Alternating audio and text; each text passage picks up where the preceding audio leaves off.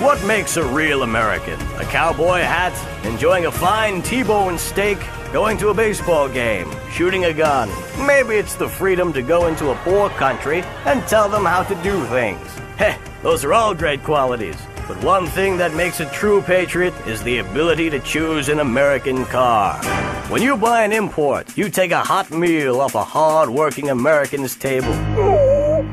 There. This poor girl is going to starve to death just because you bought a cheaper, more efficient Maibatsu. Without gross symbols of excess, what will Americans have to look up to?